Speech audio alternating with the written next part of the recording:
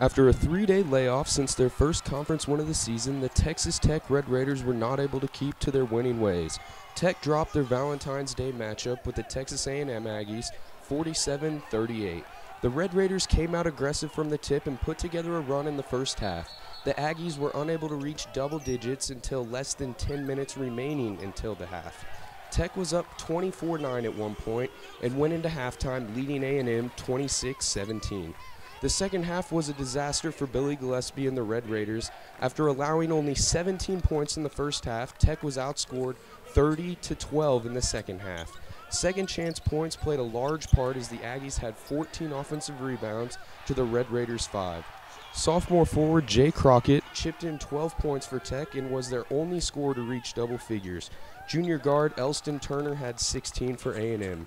Next for the Red Raiders is a game Saturday in Lawrence with the 4th-ranked Kansas Jayhawks. For the Daily Toreador, this is Anthony Campise.